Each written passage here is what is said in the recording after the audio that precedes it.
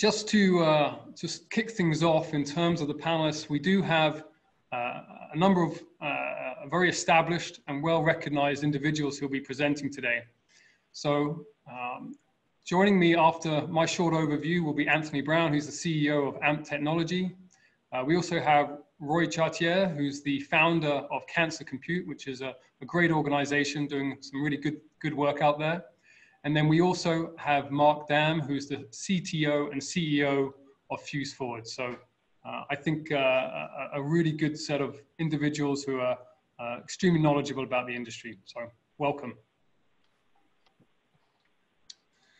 So to kick things off, I will be giving a quick overview of some of the background behind cloud and high performance compute.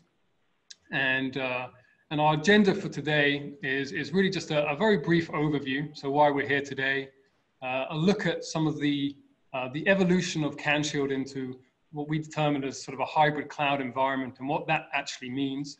We'll then hear from AMPT on high performance computing at the edge for Industry 4.0, which is a really interesting slide deck and some information on localized compute and what that enables organizations to do.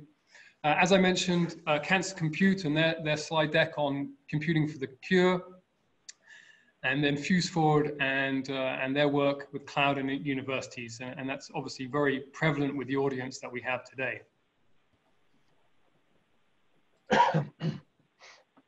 So I thought it would be prevalent to give everybody a little bit of a base before we jump into some more of the technical things. And so when we're going through this, this is really our overview of what a cloud and high performance platform can look like. And the cloud and what's that defined as can be a number of different areas. And so when we talk about the cloud, primarily we're looking at delivering compute and services in a virtual framework or internet or over the internet, for example.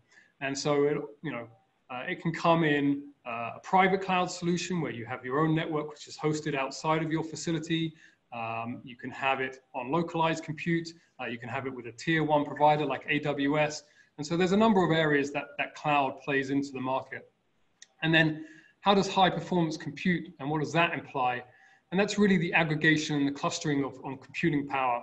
And where we've seen a significant rise in that is because of the big problems that we're trying to solve with large data sets. And that's where high performance compute comes into its own, because it can provide a platform to allow you to crunch significant amounts of numbers. So as I said, that's sort of our definitions, quite broad in scope, but hopefully that clears and lays some base work for everybody. So this is really the slide about why we're sort of interested in getting involved in this industry. And this information is taken directly from Compute Canada. And I want to stipulate that this is not a bash at Compute Canada. This is really just an overview of how the industry has evolved rapidly over a number of years.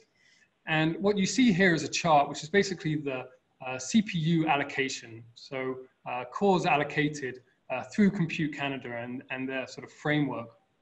And what you have is a 20% CAGR, so compounded average growth rate per year. So it's a huge amount of demand that's increasing in just the universities and the institutions, their demand for compute power. And so in 4.5, 5 years, you basically doubled the demand.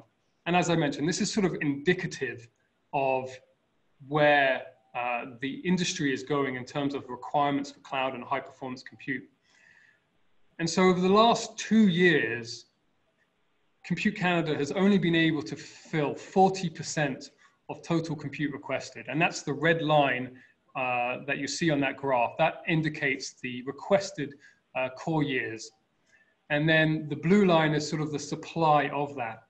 And so as you can see, there's a significant gap. I mean, 60% of institutions and their requirements are not fulfilled through this platform. And then when you start looking at GPUs, so graphical processing units, and what's required and demanded on that side, well, the number even gets even worse. So there we have 26% of GPU requested that's fulfilled. So 74% of GPU requested goes unfulfilled, which is a significant number. And as I said, this is indicative of what we see in a lot of areas and a lot of industries. And this is why CanShield and our partners and the panelists who are presenting today have spent, a significant amount of time and effort in trying to address these areas.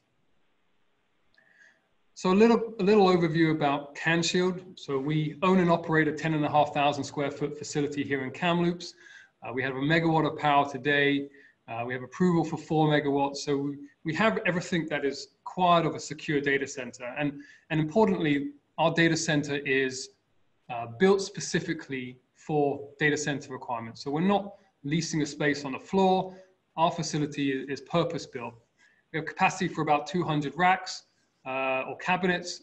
We're very highly connected with 400 strands of fiber, and we're located in Kamloops. And so that last point is actually quite significant, and I'll explain why. So firstly, why Kamloops? Because of where we sit from a geographical standpoint.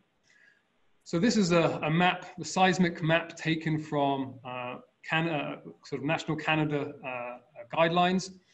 And as you can see, isolated the red areas isolate very seismically unstable areas, and the blue areas are very seismically stable areas. And so CanShield, from a geographical standpoint, has huge advantages on the West Coast because we sit nicely in interior BC. We're very close to metropolitan areas, and we're on a seismically stable plane. So again, a very significant advantage there. Secondly, Kamloops just so happens to be the crossroads for connectivity in British Columbia. So if you want to transfer data, for example, from anywhere from Victoria, Vancouver to the East Coast, and you want to keep it on Canadian soil and routed, well, it has to go through Kamloops. And if you want to go from Vancouver to Kelowna, again, through Kamloops, or Vancouver to anywhere else in BC, typically you will be going through Kamloops. So there's some major advantages there being located and situated in Kamloops, which is why our data center is in a great location for that. Now, what's our evolution as an organization? So initially, our facility and our goal was to provide a co-location facility, so basically clients could onboard. So you as an institution or you as an organization want to house and manage your facility and your data in a secure area, while we could provide that. We then looked at offering infrastructure as a service, and so that infrastructure as a service provides you the high performance compute, that provides you the compute power to run your applications. We then looked at offering a cloud on-ramp solution, and that cloud on-ramp solution looks at providing a private network for you to take advantage of the tier 1 data centers like AWS, etc. And then finally, that brings us nicely to our hybrid cloud environment, and what that implies, where you get localized compute as well as the advantages of having access to the cloud. And that's sort of our evolution as an organization. And just to drill down on that a little bit further, and what that implies for you as an organization, well, the localized compute allows you to have increased performance, reduced latency, and manage your costs a lot more significantly than, say, if you had everything applied in the cloud. While the cloud allows you, and what the cloud was designed for, is to provide that elasticity. So as your major compute starts to be stretched, you can fall back on the cloud and allow the public cloud, like the AWSs, the Azures, OpenStack solutions, to basically take on that workload that your compute power is struggling with. So that is the design, that is the evolution of CanShield, and what we have pushed our organization to implement. Now, finally, I just want to touch base on how we have worked with organizations over the last 6, 12, 18 months on these type of solutions. And one company that I'd like to bring to your attention is Ember Research, and they're a British Columbia organization. They do wildland fire management and simulations behind that. And so over the last 6 months, we've been working with Ember, and Ember have an amazing solution simulating wildfire management software, and they require sort of load balancing infrastructure to basically crunch these numbers and work with large data sets. So CanShield was able to deliver a sort of a small core count of 224 cores, over 2,000 gigabytes of RAM, and implement that as part of their platform. So over a 6-month project, they were able to run 200 million simulations and run 500,000 ignition locations. So again, quite an interesting project. We worked with them on that, and we were able to do that from our secure facility in Kamloops. And so again, just talking about the high performance compute and those clusters of compute, well, this is a prime example of how we can do it even from a small scale and customize that to take it to a much larger scale. Right, so that sort of concludes my overview of CanShield and a little bit of background behind cloud and high performance compute and why we are also interested in this organization. It's now, I'm going to pass on to Anthony. And Anthony Brown is the CEO of AMP Technologies, as I mentioned. And a little bit of background behind Anthony, and apologies that I haven't memorized this, but I have been working with Anthony for some time now, and what he's doing at AMP Technologies is quite an amazing sort of infrastructure play. And so some of the background about Anthony is that he is a significant entrepreneur in the digital media and infrastructure, a pioneer in Canada. He founded AMPT in 2015 to combine his experience and passion for technology with the digital media space and high performance computing in both the studio and the data center. As I mentioned, Anthony has a lot of experience in high performance compute and deploying this, and is already doing this in a number of locations. And so really interested and very delighted to have Anthony here today to go through his discussion points. So Anthony, I'll hand it off to you, and if you can share your screen, we'll get going on that front. Well, I'm not sure I'll be able to live up to that introduction, but I'll do my best. Oh, it says I cannot start screen share while the other participant is sharing. Okay, there we go. It's all you. Okay, all right. Okay, so is that coming across now? Perfect. All set? I will say this is my first webinar, or first time presenting in a webinar. I've done lots of public speaking in the past, but I've never done it without being able to see all the lovely faces staring back at me. So this will be an interesting first time experience for me. And thanks very much, George, for setting this up. I really enjoyed your presentation. I think that the slide around Compute Canada is very salient. You know, it's really showing kind of how much demand is really out there, and how capacity is just not there to meet that demand yet. So, you know, I have a few slides on the company. I'm going to just kind of plow right through them because I'd like to get to the meat of the matter and talk a little bit more about the case studies and about some of the things that we've done with regards to high performance computing at the edge and what we mean by that. We do have a digital media background. I started a company called Seven Group way back in 2000. I am an older kind of, we call it gray tech sort of entrepreneur. And Seven Group started out actually really focused in the high performance computing for engineering and post-secondary research and so on, but we moved into digital media around 2004 and found that a lot of the same workloads for things like render farms and so on applied the same principles as high performance computing. We got on the other side of the glass and actually rolled Seven Group into a new company called Infinite Game Publishing, and we published 3 games. We were the first AAA video game publisher in Canada. You know, lots of big publishing companies have offices in Canada, but we were the first guys to actually have a AAA publisher that was Canadian-based.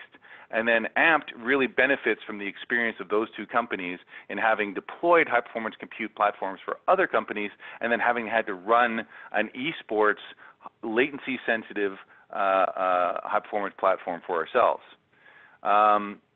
So we are one of the founding members of the Canadian Digital Technology Supercluster.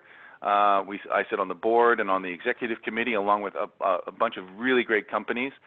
Those board meetings are amazing. It's like sitting at the table of the Illuminati with all these really fantastic companies that are really changing the world of technology. So really, when you boil down what it is we do, is we're going after latency.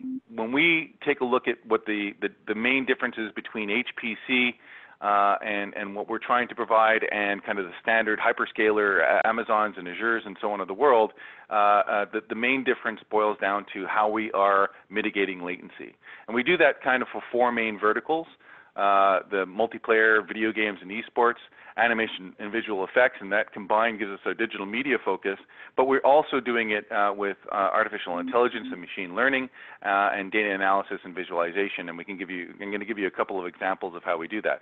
But the way we kind of break that out is by first bringing that compute to the edge. So you're not accessing this computing over the internet. You're accessing it via a direct fiber connection. Be it in, and generally speaking, we're trying to be as close to that end user as possible to mitigate that last mile latency. The other way that we do it is by using an HPC architecture as opposed to a distributed computing architecture, which is generally speaking more along the lines of what the hyperscalers, the large cloud providers provide. So our first data center, DC1, and yes, you can guess what the second data center is called, DC2, is based over at 1540 West 2nd in the Waterfall building. And one of the things that we realized was going to be necessary when we're building this type of infrastructure in cities is that, you know, especially when you're dealing with megawatts of power, you've got to look at how you can be a little bit more green. So what we do with our data center is we capture the heat generated by the servers in the data center, and then we also generate clean drinking water off of the condensing systems. We don't generate very much unless it's an emergency. So in an emergency situation, we can generate up to 1,000 gallons a day just off of our air conditioning systems in DC1. And that data center currently actually heats the surrounding building. It's called the Waterfall building over on West 2nd. And the next thing is this HPC architecture and what that means.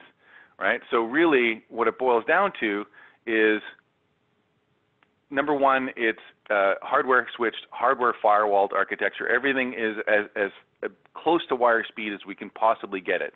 The next thing is array-based storage, and not just array-based storage, but NVMe fabrics and the latest and greatest in both block and file level storage access to get the highest amount of IOPS and the lowest latency, measured in microseconds, not milliseconds. And in the case of most of the larger cloud providers, the storage is what's referred to as hyper-converged. We have all the data is actually resident in the servers. And so whenever a server needs to get data from another server, you're introducing latency. Instances with us are dedicated instances. We don't do preemptible instances. But in our case, in comparison to Google, Amazon, and Azure, on a per-core basis, we're less expensive than a preemptible instance with a dedicated core. The next thing is the connection, that direct fiber connection that I talked about, and being geographically close to the end user. And then finally, we can build these things bespoke. We can customize the environment to make sure that it actually meets the hardware, right at the base level, meets the exact requirements of the job and the compute job we're trying to do. It's bare metal, it's virtualized, it's whatever is required, and it's the type of gear that's required to be able to be the most efficient to solve the problem that you're trying to solve. You know, one of the things that we try to do is we try to be a member of the community, and thanks, George, for this opportunity to bring us into this situation where we can try to, you know, kind of contribute back. We invest in a lot of the various different industry associations, food banks and things like that. DigiBC, for example, which is the Digital Media Industry Association in Vancouver, their offices are actually inside our offices over on Great Northern Way, right next to the Center for Digital Media. So let's get into the case studies. I've got kind of 4 points I'm going to bring up very quickly: animation of VFX and how high-performance computing is being leveraged in that vertical. Then I'm going to get into kind of the more Industry 4.0 stuff around digital visualization and variational AI's platform, which is currently being used to do COVID therapeutic research. So first of all, one of my favorites, we're a public company, so we can only talk about the projects that we publicly announced. And luckily, we were able to publicly announce this one back in December, where we signed Bardell Entertainment to do the render farm for Rick and Morty. I'm a big Rick and Morty fan, so I just thought that was the coolest thing ever. And what we did there that's a little bit different is we adopted the new AMD Rome chipset.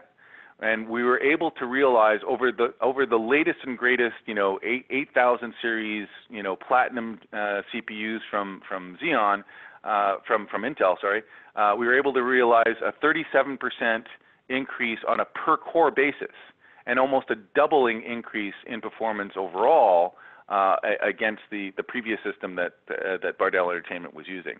So that allowed their artists to iterate more quickly and be able to do more with what they had. The next thing is the Learning Factory Digital Twin, which is in conjunction with UBC, and I'm happy to hear that UBC is joining us on the call today. The Learning Factory Digital Twin project is one of the first projects that was approved by the supercluster, and the idea behind that was to do a digital twin of a factory, of a line, a product line within a factory with both Avcor and Boeing. And in that, we're using it's a very flexible platform. We're using the latest and greatest in DGX GPU technologies right alongside various different types of CPU loads and so on. So they are able to do full virtual reality visualization right along with simulation on fluid dynamics within the ovens that they use, and I can't remember the proper name for those ovens, but anyway, and alongside Convergent, which is doing a bunch of simulation research on improving the composite manufacturing process. So it's a great project. It's only the POC of that project, and the Learning Factory Digital Twin project as a whole, the plan is to actually grow out in an innovation district in the Okanagan with UBCO. Lastly, I'm going to talk about the variational AI platform we recently deployed. In this case, we're using GPUs to do AI research, and specifically, as was recently announced by Variational, they've received a supercluster grant to do COVID-19 therapeutic research. So they use AI to discover new molecules. In this case, they're actually repurposing their generative AI algorithm to take existing drugs and determine what the best candidates are out of those existing drugs to test as possible therapeutics for the critical stages of COVID-19. Lastly, almost done here. I hope I'm under my 10 minutes. Is that this type of infrastructure is really the direction that computing is going. We talk about HPC with regards to research. We talk about HPC with regards to Industry 4.0. But when it comes to all of the things that are coming down the pipe, if you're a big fan of Ready Player One and you want to be able to go into the Oasis one day, if you want to have that virtual reality esports experience, all of those things really require this low latency style of compute, and they need HPC at the edge. And so this is the direction that computing, I believe, is going, and it's our job to make that happen. Thanks very much. Perfect. I think at this point in a normal presentation, you get a round of applause and walk off stage. But drop the mic. Yeah, just drop the virtual mic and walk off. So that's very much appreciated, Anthony, and just some very cool stuff you guys are working on. So let me take back, and I will bring back my screen, and then that will allow me to. Now I'll go back on mute. Oh yes, perfect. Now let me give me the opportunity to introduce Roy. So Roy and I have also been working together and communicating on a number of levels for several months, and Roy has a great background, and what's more, very nice person to work with, great guy, but also he is thoroughly involved in a project that I think we can all get behind when you're talking about computing for the cure. And so a bit of background behind Roy. So he's one of the founders of Cancer Compute, a Canadian charity that is computing for the cure. As an executive IT professional with over 25 years experience, especially in AI, high performance computing, and high performance data analysis. He served on multiple senior leadership roles in AI startups, Bombardier, federal government, etc. So a real titan in the industry, and obviously fighting a very important battle. So we're delighted to have Roy as part of this discussion and webinar today. So I will now, my pleasure to introduce Roy and pass it over. Thank you very much, George. That's quite an introduction. I have to share my screen here now, and I think this is how I do it. I'll go back to the front. Okay, bear with me a moment, folks, as I get prepped here.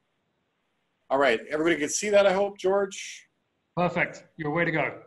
Okay, perfect. So yes, thank you, Anthony, great presentation, by the way. Cancer Computer has come into being, we're about just over 5 years old now. Very interestingly, we were founded because of some of the things that George went through in his slide about Compute Canada. In 2015, we became aware of something called the Orion Report, which is written by some of the folks here in Toronto and Ontario, the research network there.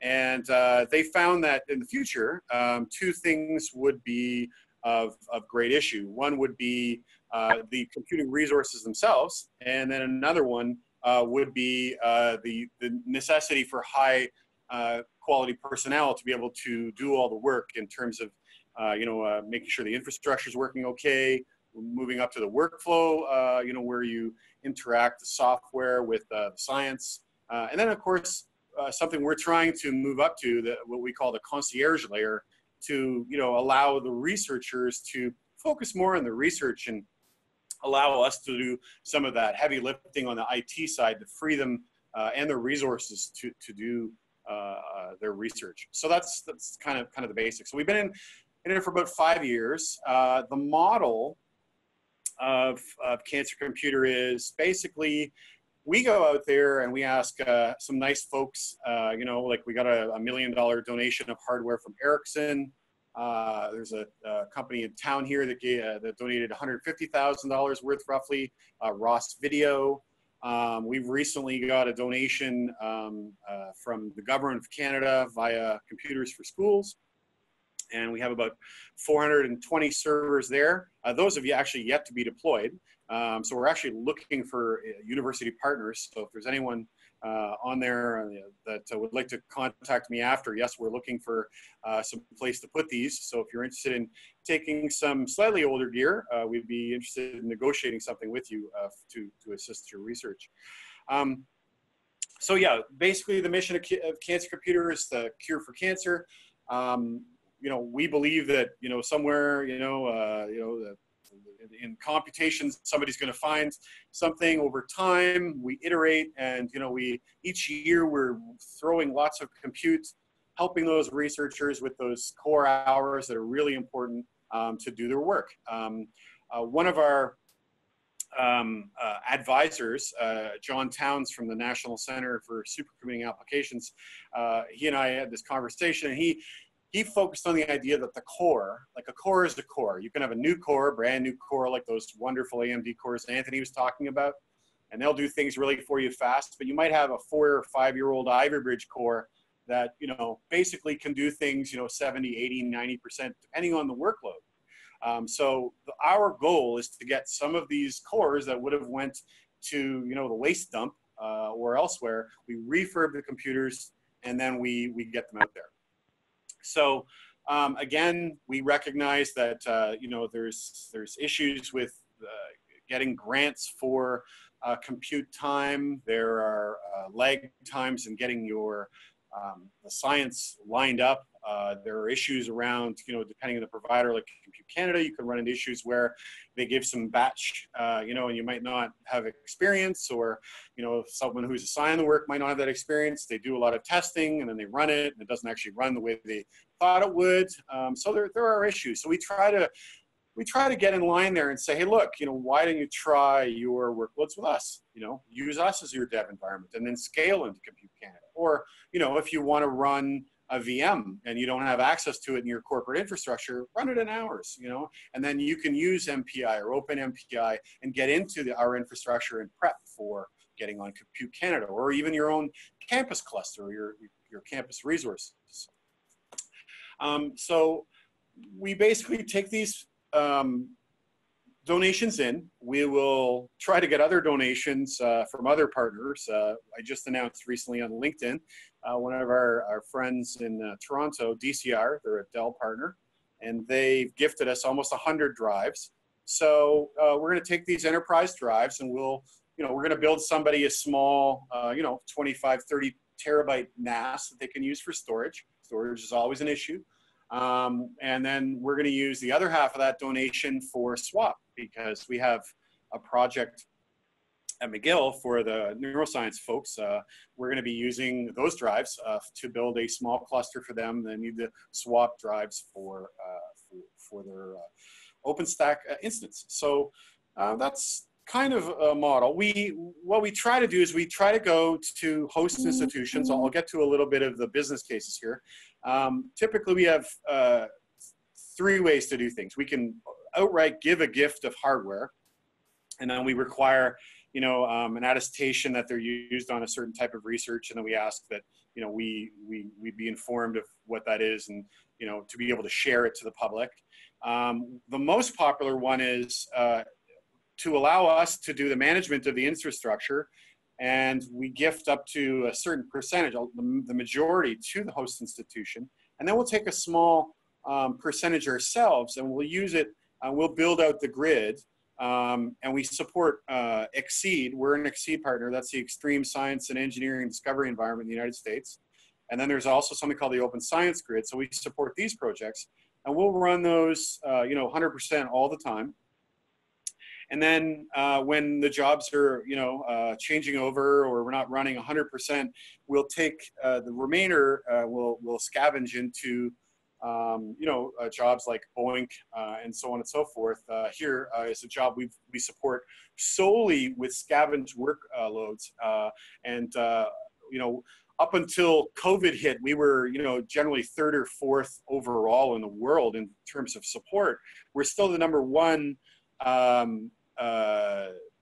institution organization that supports the University of Washington Institute for Protein Design and the work they're doing right now on COVID. We're focusing everything we have on COVID, but normally they do a lot of work that focuses on cancer or Alzheimer's and so on and so forth. So that's another measure. And then there's why we're talking to folks like George is what we do is there's 2 instances. One, we'll collaborate with someone like George, and we'll find funding if we can, and then we'll build up a cloud, and we'll gift like freemium instances to universities so they can do small workloads, or let's say at a departmental level if somebody can't get a grant, or if there's a citizen scientist, or if they're even students. Oftentimes university might not have a lot of resources in the HPC space. Well, we like to support STEM, so that's another area as well. So co-location is very important to us, and we have a number of ways we can meet it. So that's basically what we do. I hope I'm okay on time here. I got 4 more minutes. Okay. So basically, this is an idea of how we acquire things. We have a partnership with the Government of Canada. We're building relationships. We're talking to Dell right now. We're trying to work with their Dell Financial Services to work on getting things off lease. And there are other companies that we're hoping, Intel we're talking to, hoping to get some used SSDs, processors, and so on and so forth. So this is kind of our cycle of how we build. Our goal is to go from an infrastructure provider, like I said earlier, to that workflow layer, and then ultimately up into the concierge layer. I think we're still a couple of years away from that. We are talking to the federal government. There are a number of grants out there. There are a couple of departments that really like the model that we're doing, and they're looking at either helping us through an institution or granting us some money directly. And if that's the case, we are looking to you, the research community, for large research projects. Again, coming back to exactly what George and Anthony were talking about, that need for cores. So if there's really big projects you need, and going to Amazon or somewhere else, or even your own resources you don't have, or Compute Canada, come to us. We might be able to find a way to meet that for you. So again, we're Computing for the Core, we have our technical experts. We do outreach. We also, like I said, we're working with the McGill Center for Neuroscience. We're happy to work with Dr. Evans. We have a few other things at McGill that we're standing up. I can't really talk about them yet, but we're developing a relationship there. So that's something we want to do with all universities. You know, we start on these proof of concepts, and we like to expand out, and we like to develop relationships at the researcher level. Let's see what else we have here. We're going to grow. Right now, we're on target this year for about 900 server deployments on 12 sites. And when I say we can support up to 1,700 researchers, what that means is we can support up to 1,700 researchers from the 50,000 to 100,000 core hour per year project. So that's about it. Most of our deployment is in the United States, about 60%. We have about 40% here, but we do have a large tranche of gear that we would like to deploy in Canada. It's from the government of Canada, so that's where we have to deploy it. As you can see, we're going to be scaling up and scaling out, and hopefully by 2022 to double our current footprint. I'm definitely going to have a conversation with Anthony, because we're looking to build some things into the edge, doing solar, so on and so forth, working into Asia and some developing countries in Africa. Here's our team. This is the core team. We also have some folks that are our advisors. Like I said, we have John Towns from the NCSA. Greg Newby has just joined us from, he's the former CTO at Compute Canada. We have Sean Brown. He was recently in McGill where we met him. And he's over at the Pittsburgh Supercomputing Center now. And we have a few other great folks, Tyler Nelson. Hope I'm not missing anybody, but I'm trying to get through this quickly. I got another minute. So yeah, that's us. I just briefly wanted to mention Cancer Computer is a Canadian charity. We do HPC for health research. We do free used hardware on-prem. So if the hardware is on your prem, it's gifted to you for free. We do freemium graphical VMs in our co-locations and things with OpenNebula and OpenStack. We do have if you want to use our co-located services, we do have a price that's $95 per core year. We do have professional services on a cost recovery basis. So they're much cheaper, but we only do that in the space of health research, which we're allowed to do. I'm also the founder of Canada HPC. We're a brand new federal corp. Our job is, we're going to be doing HPC across Canada. Any HPC at all or high value workloads in AI or SAP, very large infrastructure clusters, we hope to be your people to do this. Dell has brought us on as a partner. We'll be able to do that in Canada and the US. For example, we, in this, for using brand new gear, we have our per core year is $137. And then we can do professional services in a whole range. So that's about it. Please feel free to reach out in either context. I'm very grateful, George, for the opportunity, and thank you very much. Perfect, Roy. Well, look, thank you very much for that. And as I mentioned at the beginning, I think it's such a worthy cause and something that we can all get behind. So yeah, congratulations on how far you've got today. And I hope today we can get some good interest from some of the institutions in working with you and developing that further. Okay, so moving on, our final presenter of today, and that's Mark Dam. And like Anthony and Roy, I've had the pleasure to work with Mark for some time now. And Mark and I have been developing a number of solutions in a number of different areas. But just to give you a little bit of background behind Mark, so he's a seasoned entrepreneur, a highly technical expert and skilled system architect with over 25 years of experience. And I can attest to that, and some of his knowledge base is off the charts in my opinion. Mark has worked with a range of Fortune 500 companies, large public agencies, as well as sectors, smaller sectors. And so Mark is the founder, chief executive officer, and CTO of Fuse Forward. And he's responsible for leading the vision and the strategy behind that. And so, yeah, again, delighted to have Mark here today, and I'm really looking forward to hearing how Mark and his team are working with universities and institutions. Thanks, George. I am going to share my screen here. and hopefully it's all good to go. Is it all showing properly? Yes, it is. And can I just point out before you get on, and this is, I'm going to take a little slack for this, but Q&A, we obviously have a Q&A after this. If you have any significant questions, then please send them through. And we have had some already, so I will be bringing those up. But again, there is a little button at the below of the webinar that you can hit, and you can drop some questions at any times. And you know, if you want to ping anybody with a tough question, then Mark's your man. So go for it. Appreciate it.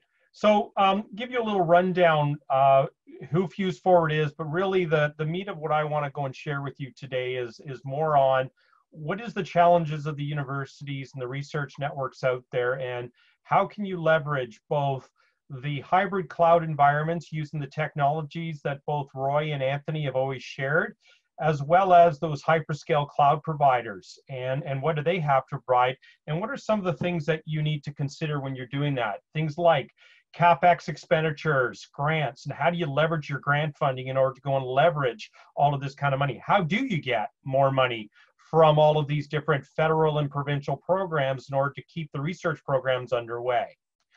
So let me share a little bit, first off, just who I am and how the company has kind of come together and what we've done. Our marketing pitch is we make complexity simple with an automated IT systems and processes. Well, yeah, that sounds really good marketing speak, I think. But at the end of the day, we've invented a couple. We hold a number of patents around how to manufacture IT systems, or any system like a water, wastewater, or an energy grid. Background that we grew up is being a large systems integrator, not just running infrastructure, but actually running and implementing big applications for universities, cities, clients like utility companies. And our past client base have included City of Vancouver as an example, the City of Ottawa, Halton Region out of Toronto, York Region, Los Angeles Department of Water and Power. So it's all of that critical infrastructure areas where we have a lot of stuff. And the key thing that we found in all of these cases is they all are streaming significant amounts of data from SCADA systems. So these SCADA systems, everybody says that the world of IoT and streaming data is brand new. No, it's not. We've been doing this stuff since the early 80s. And in fact, we've actually had SCADA systems working since the 60s, if you go back and start looking at analog devices. What we've got and what we currently operate today is an IoT platform. That's what we started with. And what it's geared for is, we initially started by deploying it on bare metal, sitting in a data center, using virtual servers. Then eventually it started to get to the point where it's becoming unwieldy, and we needed the high resiliency provided by the mega provider. So it currently runs in AWS, but it's built in a model that can deploy on any single system. And some of the research that we have underway is all part of what we call the Intelligent Systems Research Network. And I'm going to jump into that a little bit and just kind of share kind of what some of the things are and where we see the world going right now with respect to technology and the deployment models. And then, similar to what Roy and Anthony have said, is what are those use cases that you're going to see, and how are you going to look at the new deployment models? Because it's not one of just, hey, what can we put in a data center? It's also what gear belongs on the edge, what gear belongs within the region, and what capabilities can you allow with the hyperscale providers that have not necessarily the well, they have lots of infrastructure, but they also have software and development environments and application development environments, which are of highly valuable use for researchers out there as well. So we have the we founded the Intelligent Systems Research Network, and this has been going for about 7 years now. And the whole model behind this is we provide funding. So what we've been doing is sponsoring projects with the university labs, where it's all part of a cohesive strategy of enabling intelligent devices in the field, cross-domain. So as an example, we started out by doing real-time water streaming analytics. We actually dug up part of a city. We put in some district flow meters. We isolated a neighborhood, and we tried to figure out if we could follow all the water leaks and determine water usage patterns using smart meters. Guess what? We can. we then went through and said, hey, utilities, do you guys want to use this? And they said, no, we don't have all the smart metering infrastructure. So we sat here and said, well, we've done all this great technology. What else can we apply it to? And what else can we do to engage the other universities? So we started working with the colleges. We did some work with Mohawk College, and we did a few little demonstration projects there in the way of simulators. That was way back in 2010, 2011. What we've now got and where we are now is we've engaged, and we just started off in January, the continuation of a multi-year project with Ryerson University, and the downtown campus in Toronto is now the foundation for a smart campus digital twin. But how is that going to transpire? Well, part of what we see with intelligent systems is that we plug in all of these real-time controls, building information systems, all of these little drones that are flying along and reading information, as well as point of sale data and other types of things that can come in from campus stores. And when you start looking at all of that, you start saying, well, what can we make sense of, and how do we normalize the data sets? How do we anonymize the data sets? How do we manage the privacy? How do we structure and secure it all? And how do we process part of the ML and AI algorithms that may be generated in the central environment, but then process them in regions and then actually have automated control within buildings? That's part of the foundation of the research ongoing right now. That's part of the digital twin. We've got other things that are going on related to that, which are smaller components, which are things like, how do we calculate indicators in stream? So let's say we've got a medical device. I mean, I have one right here. It's called my watch, okay? And what that medical device is doing is it shows my sleep patterns, my heart rate, and everything else. But let's say I want to go through and compare that last year, and I want to say, am I out of the norm? Is things starting to bubble up? You're going to start needing more and more processing capabilities to go through and process that. And that becomes the need, as Anthony was indicating, it becomes things that you're going to have to start processing in region in order to be able to ingest streaming data sets that are coming on within a region or a city. The other thing, one of the other things we do right now is we actually have some real live projects going on too, which is if you're familiar with bicycle rental networks in the various cities. The largest one in the world is actually the City of London in the UK. They've got 25,000 bikes, they've got 12,000 stations, and they move those bikes around every few minutes to make sure that availability is in place at the train stations, so that when people are coming in, they can take the bike, ride it home, and then trucks go around and move them back in. Well, that's all managed using dynamic dispatching systems and doing machine learning using time of day, train schedules, weather patterns, usage patterns. We run all of that. It's all being done today. So it's a live case study of not just the power of what we're talking about in streaming analytics and in things like digital twins that researchers are working on, but it becomes a real world case study with real live data that's showing us the needs and the challenges. So it works within a small environment, but let's take a bike. Bikes are simple when you've got 25,000 of them and you're moving it around a big city like London. But what if we start now doing autonomous vehicles and we're starting to drive those around? The amount of horsepower and high performance computing capabilities that we need within a city environment that are able to process all of the different devices, vehicles moving around, people moving around. We overlay that with our 2-meter distribution of people for COVID rules. And all of a sudden, there's a big challenge of data sets to try and manage, and things that we're going to start seeing in the way of quote unquote, the new normal. So all kinds of problems now. And the big thing is that researchers out in all the universities are working on different domain sets. We have a number of our researchers going right now, and one of the key things we found is that they're actually using their laptop computers to process. But here are some of the cloud research use cases that you can look at. One, how do we share data sets between different organizations? So if you've got a group, a Mars Innovation out of Toronto, we got the digital supercluster out west here, but they want to share anonymized medical data. How do we do that? We can do that in the cloud. What about computer clusters on demand? Well, in all cases here, having clusters of high performance computing, once it's available and you put a layer of management on top, you can dynamically leverage that. All right, what are the other things that we're starting to see? Reliable backups, maintaining the latest infrastructure and all those new CPUs and GPUs. And then of course, virtual teams and how to collaborate with researchers around the world and sharing all the data between all those different sites. So those are some of the research use cases that we're seeing. Some of the other things that we have to take into consideration in the university world is, how do you leverage hybrid? Compute Canada, George, fantastic on providing those specs that they don't have enough capacity. But if we augment that capacity with what's in the cloud, plus what's in these high performance regional nodes, the capacity is available, but it's provided by different alternative organizations like Roy's group, Cancer Compute, which is coming up with innovative approaches for providing compute capacity. We still have to be considerate of data residency. They have to be Canadian based, so we have to be dropping them into data centers in Canada. And then the other part that we've currently deployed is we run a virtual private lab in Amazon in Montreal, but it is locked down. We're currently doing government-based. It's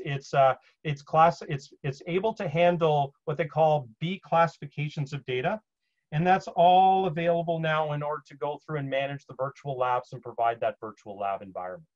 So those are, I'm trying to give you a little bit of some case studies, a little bit of where you can go through and leverage the cloud in the way of use cases, as well as give you a little bit of things to consider with respect to how the researchers in Canada could basically leverage both cloud, both the hybrid environments where it's based upon physical gear in a data center, as well as the hyper providers that are based in Montreal. Now, a little question that always there, we've actually prepared a white paper for the universities and researchers, and it's all geared towards strategies of leveraging grant money. CFI money, as an example, is all geared towards buying and procuring capital assets. And if you can't attach it to a capital asset, you can't use it for OpEx spend. Well, how do you do that? Where you want to go through and leverage operating expense or even a subscription-based model, how can you convert that into a CapEx? We have a white paper you can go to our website and find. It's all about converting your OpEx, your CapEx and your grant money, and being able to use it to buy OpEx usage, i.e. subscription-based services over a term. So we basically couple together a hybrid environment where it incorporates not only what would be in a physical data center on gear that is part of a CapEx, but it has capabilities and burstability into the public cloud providers to leverage some of the tooling environments like their machine learning and AI tools as part of an integrated environment to go through and help do that. So again, funding available, happy to go and share our experience to those, and anybody's got questions around that. And I just want to wrap it up and hand it back to George, and so we have enough time for some questions and comments back to the crowd as we go forward here. Thank you for your time. Great. Well, thank you very much, Mark. That's yeah, it's extremely interesting in some of the work you've been doing with the institutions. So it is Q&A time, and I do have some questions for our panelists. So I'll ask our panelists all to unmute themselves. Unfortunately, we only have 5 minutes left, and I think that's indicative of getting 4 founders and CEOs in one virtual room together, because who doesn't like to talk about their own products? So anyway, regardless of that, I would like to bring on a couple of questions for everybody. Before I do though, I'll leave this screen up there. We'll be sharing the slides. If you want to contact me and get in contact with any of the personnel on the panelists today, then please contact me and I'll pass that on and we can set something up. But to start off with a question, I'm gonna head straight back to you, Mark. Security.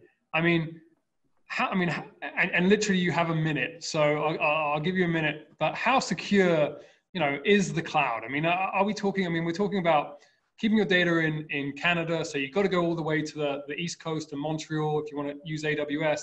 What are the implications here? And can institutions feel fairly confident about what they're doing in the cloud?